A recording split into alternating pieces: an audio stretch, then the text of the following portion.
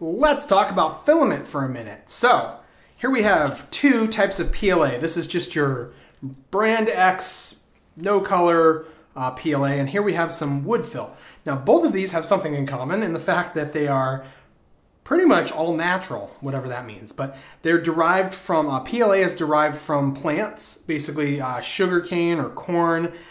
PLA is polylactic acid. It's biodegradable, and that's good because we make a lot of waste in 3D printing. You know, we have a lot of junk parts or things that we're no longer going to use and we toss. So if you have a very hot compost heap, so what they call an industrial compost, this will get soft enough in the compost heap that the bacteria can break it down and it's biodegradable. And the fact that it can do that, you know, landfills get pretty warm as well, so there's no way this stuff is going to last for 10,000 years in a landfill like most other plastics. So as far as your 3D printing habit not being harmful to the environment, PLA is the way to go, and it's also a very strong and capable filament. The wood fill stuff tends to be, has better layer adhesion. I think that's what's going on. There's a video which I'll link where they made a boat propeller and the wood fill ended up being the strongest of all the plastics that they used. And I think it's just because of the sort of roughness that comes from the wood particles, just make the layers bond together a little better. So yeah, PLA, fantastic filament, and you'll never have a problem, at least I've never had a problem with it soaking up water out of the atmosphere. Instead, what can happen is if you have your retraction distance too high, you can get an air bubble into your melt chamber. So when you unretract the filament, you end up pushing that air bubble through first, which makes the classic snap, crackle, pop sounds coming out of your nozzle. But it's not because the PLA soaked up water from the atmosphere. This is hydrophobic, so it does not absorb that water, and you just don't have that problem. I don't even know why it comes sealed in plastic with the desiccant, because it really isn't critical as far as my experience goes. But all of these other filaments here all share one thing in common, and that is the fact that they are all hygroscopic. So they soak up water straight out of the air like crazy, and it can lead to really poor print quality. So I've had big problems printing with this orange PLA because of that, or I'm sorry, orange ABS. This is just cheap filament coming from China. Actually, I don't have any brand name filament here. All this is cheap stuff from China. Here we have some TPU, flexible filament, also soaks up water. Makes for a noticeable difference in print quality, and it's also more difficult. You have less adhesion to the bed. You get more problems. So hips, very hygroscopic. Polycarbonate, I have not printed with this, extremely hygroscopic from what I read, and also nylon, same problem. So really, as soon as you get into the more exotic plastics with 3D printing, you absolutely need a drying solution. You need to be able to dry out your filament. So the thing is, it's going to be sitting on your printer in the open air. It's going to soak up water out of the atmosphere, and you're going to need to get that water back out. So there's a number of products for sale on online that you can get from known 3D printer supplier places, and basically what they are is glorified food dehydrators, and they dry your filament out. The other solution, of course, is to stick these into your oven at around 200 degrees, but the problem is right around 200 degrees, well, that's the melting point for PLA. So you start to get where your plastic is getting pretty soft. So you don't want to go much higher than 200 degrees Fahrenheit. And that would be, actually 212 degrees Fahrenheit is about what you want, because that is the boiling point of water. So that's 100 degrees C, obviously. And you're basically boiling the water out of your filament. So that's pretty easy to do. Just stick it in your home oven, right? If your home oven. Now I've moved 3 different times since I started 3D printing, and so I've had 3 different home ovens to try this on, and only one of them had reliable heat at around 200 degrees. So I would use my little infrared thermometer, this thing right here, to basically tell how hot the oven was without touching the oven. And yeah, only one of my ovens ever got to a reliable temperature. So those solutions that are for sale, the glorified food dehydrators, they're really quite attractive if you think about it. but they cost too much. They cost like $150, $200. It's like, how can just the unit that you use to dry your filament cost as much as your printer if you're getting like an Ender 3, right? That just seems absurd to me. So I went looking online and I found a food dehydrator for sale at Walmart for $30, and it's 600 watt.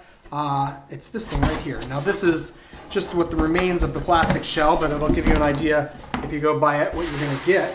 And this thing had great reviews as far as being a food dehydrator. But if you look right here on the lid, the dial goes up to 160 degrees Fahrenheit or 71 degrees C.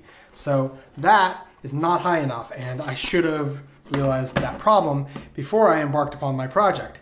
But I'm pretty proud of this project, and there might still be a chance to save the project and get it to work, because at 160 degrees Fahrenheit, I'm not sufficiently drying out the film. So this is a bit of the foam which came as the packaging material for one of my 3D printers.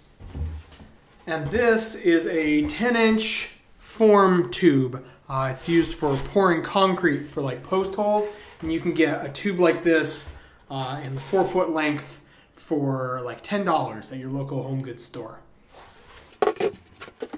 So here is my filament dryer based on that food dehydrator. So I took the guts out of the food dehydrator, and you can see that's what is right there. That includes all of the heating elements and the protection around the heating elements, all the stuff that's going to get hot.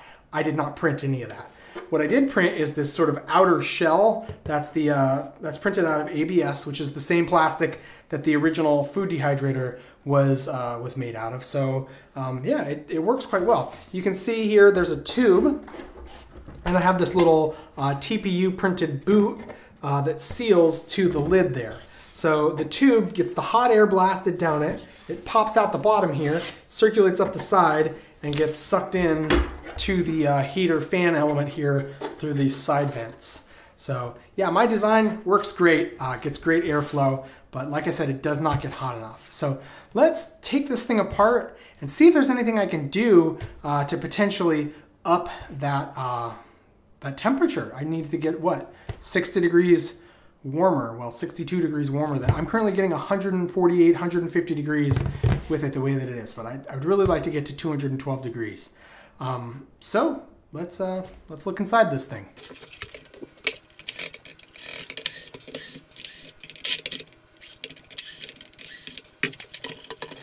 All right, well, here is my sort of top unit. We can see the coil there, but I don't really see anything that I could adjust. You know, I'm gonna have to do some research. Maybe there's some electronics experts out there that can tell me whether or not I can soup this thing up. I'll give you guys a close-up view here in a second.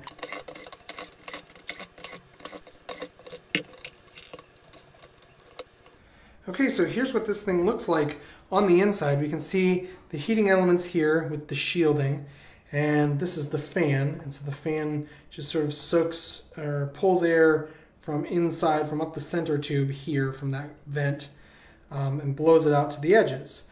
So I guess the hot air does flow outwards and then down. And so that's all we're seeing here on this side is basically heating elements. If we're looking through the fan, I think we're just going to see, I don't know if that pulls off, but yeah, I'm just seeing that same coil right there through the fan, and then probably a fan motor. So really just a simple circuit here, probably just an AC deal.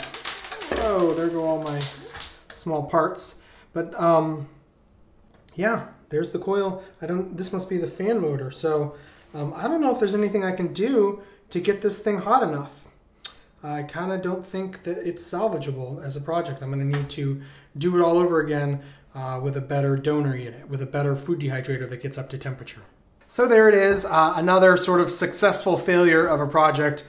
My design for flowing the air using this cheap sonotube. The sonotube was like 10 bucks. This is packaging that came in my 3D printer kit. It was like 30 bucks for that roll of ABS filament. You know, I had a roll of TPU. So all told, I'm into this thing, I would say about 60 bucks or so.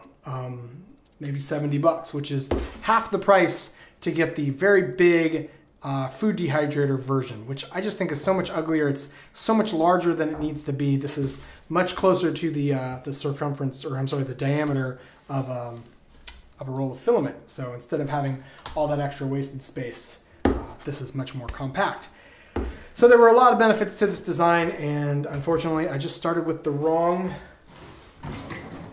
donor unit. I should have not used this cheapo one. So part 2, I guess. I don't know when I'll get to it, but I need to redo this project because I definitely need dry filament. I am going to be moving on to the higher temperature and usually higher strength, or they've got better mechanical qualities than the ABS.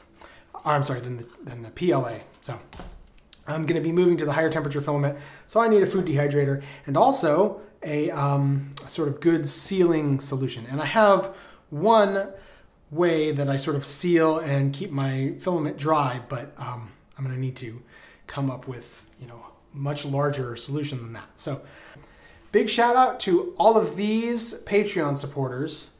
You guys are the reason that I make this channel, so I thank you very much. And if you want to help me to keep making this channel, you can become a Patreon supporter as well by following the link right here.